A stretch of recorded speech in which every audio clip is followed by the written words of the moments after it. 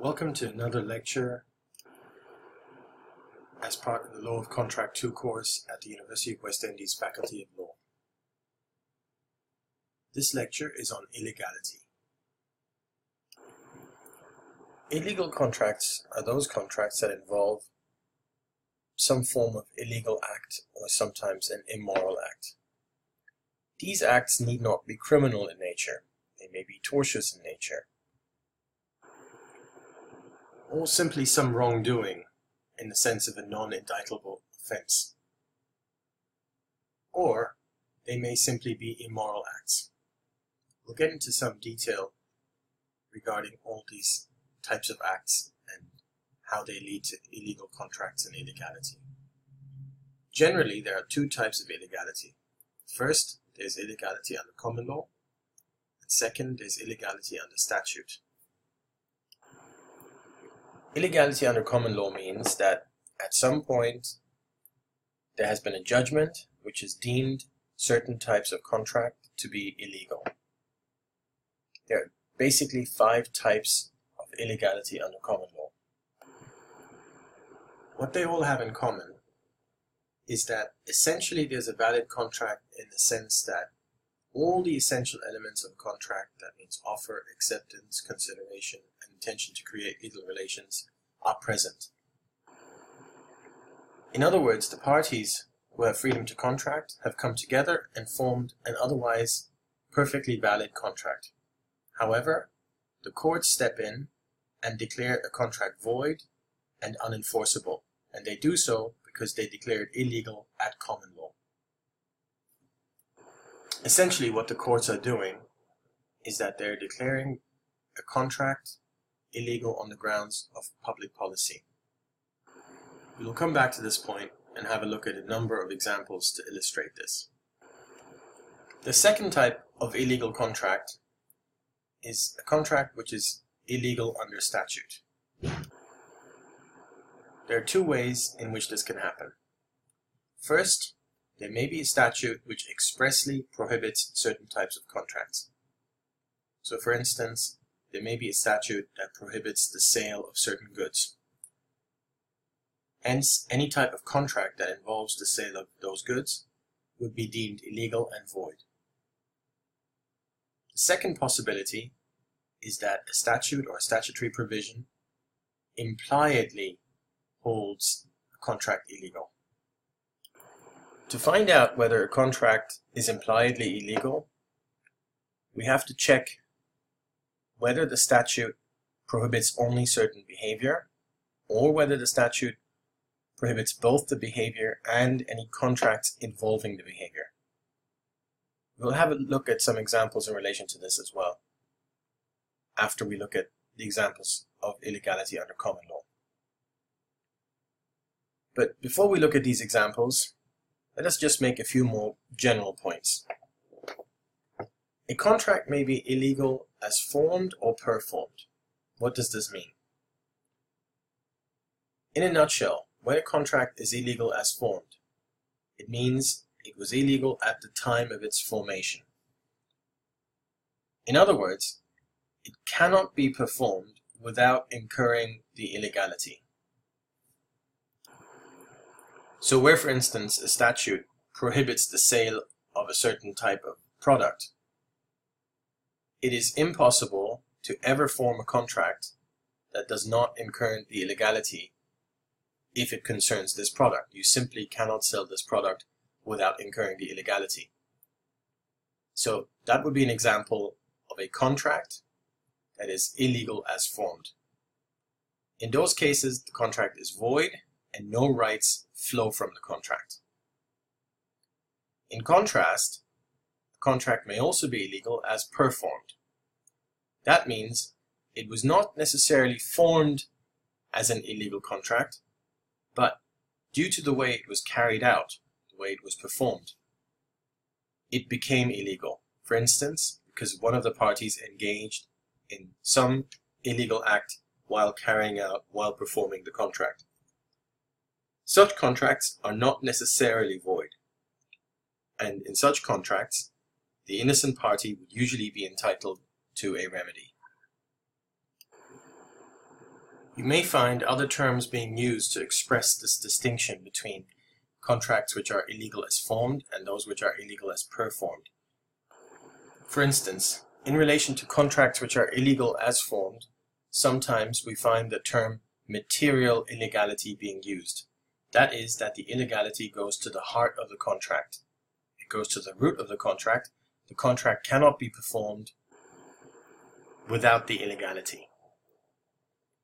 Where contracts which are illegal as performed are concerned, we sometimes also find the term incidental illegality being used.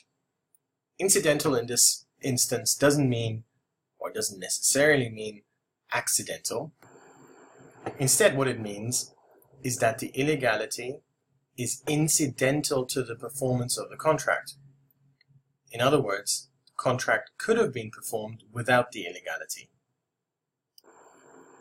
And so where a contract is illegal as performed, or where the illegality is incidental, the contract remains enforceable, but only by the party who is innocent. That means the party which is not in any way assisted or in any way engaged in the illegal performance. Lastly, as part of this lecture, we will also look at the area of restraint of trade. Contracts in restraint of trade are void, but technically we do not deem them to be illegal. Let's now move on and take a closer look at illegality under common law. This type of illegality concerns contracts which are illegal in common law on the grounds of public policy. There's many different categorizations possible. This is because the courts, over hundreds of years, have found many different types of contract illegal under common law. However, if we look at all the cases and try and extract some sort of commonality in trying to place these cases into separate categories, we come up with 5 main categories. The first of these main categories are contracts to commit crimes or torts or fraud. Such contracts are void for illegality under common law. Let's have a look at some cases. The first case, Alan Rescue's, is a very old case, and from today's perspective might seem a bit silly. But even things like illegality under common law had to start somewhere. What happened in Alan Rescue's was that Mr. Allen had hired Mr. Rescue's to beat up a third party, and he'd offered to pay him an amount of money to do so. Mr. Rescue's, in turn, said that he would pay Mr. Allen an amount of money if he did not go ahead and do so. So, in the sense of the essential elements of a contract, offer and acceptance and so on, there was a fully formed contract. But of course, how can the courts enforce a contract between two parties where the intention of the contract is to beat up a third party? And so the courts did not enforce this contract after Mr. Rescue's had not gone through with the beating up. In Beresford Royal Insurance, someone committed suicide with the intention of leaving the life insurance funds to his family. However, suicide was illegal, and so the court held that this was an unenforceable contract. Clay and Yates involved the printing of a book. As it turns out, the book contained a libel, and the printer did not go ahead with the contract. It was held that the contract was illegal and unenforceable. In Scott and Brown, Doring, McNabb and Company, there was a false market in shares that was created pursuant to a contract between the parties. By buying shares at an inflated price, the parties thought they could entice other people to come in and buy the shares as well. The contract to buy the shares at a premium with the intention of deceiving the general public into thinking there was a real market for these shares was held to be illegal and unenforceable. In Tinsley Milligan, two ladies had bought a house together. However, the house was held only in the name of one lady, Miss Tinsley, as Miss Milligan was claiming social security benefits, and she couldn't have claimed those as an owner of a house or a part owner of a house. When the two ladies fell out, Miss Tinsley laid claim to the whole house. After all, the title of the house was in her name.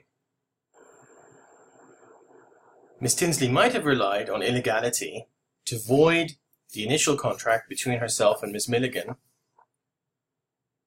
as to splitting the house, and what would have been left was herself with the title deeds to the house. The court held, however, that Miss Milligan had an equitable interest in the house,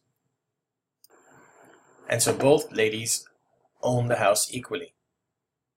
It's interesting to note, although not for the purposes of contract law, that obviously Miss Milligan did not come with clean hands, that being one of the equitable maxims. Given that the parties did not have clean hands, it is not entirely obvious how the House of Lords reached its decision, or at least why it did not withhold the remedy to Miss Milligan in this instance. But as I said, that is not so much of concern to us here in contract law, but it is a question that we may consider in property law, or especially in the law of equity. The second category of contracts which are illegal under common law are contracts that involve sexual immorality.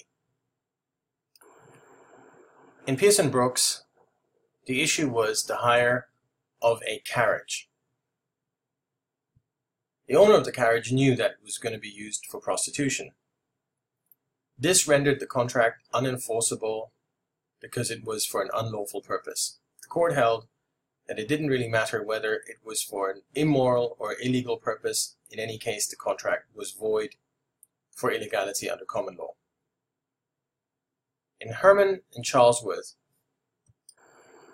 Miss Herman had contracted with Mr. Charlesworth whereby if he could find her someone who would marry her, she would pay him £250. She left a deposit, but in the end, there was no one to be married, there was no marriage. Miss Herman tried to recover her deposit. The court held that the contract between the two was void and unenforceable, hence she was not able to recover. In Upfill and Wright, the plaintiff had let out his apartment to a lady whom he knew to be a mistress of another man. When the rent wasn't paid, the landlord tried to recover. The court held that the contract was illegal under common law because it was for an immoral purpose. Here we see a distinction between a contract that involves a criminal act or potentially criminal act such as prostitution, and one where it is merely immoral. Some might ask why the court is judging these matters of morality. But in the end, the court voided the contract as a matter of public policy, and the court's judgment itself is now the law. The third category of illegality under common law are contracts that promote corruption in public office.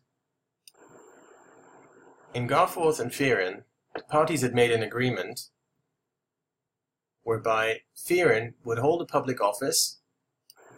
In Garforth and Fearon, the parties had reached an agreement whereby Garforth was going to help Fearon to hold a public office, but in return, Fearon would ensure that certain people whom Garforth nominated were appointed, for instance, as deputies.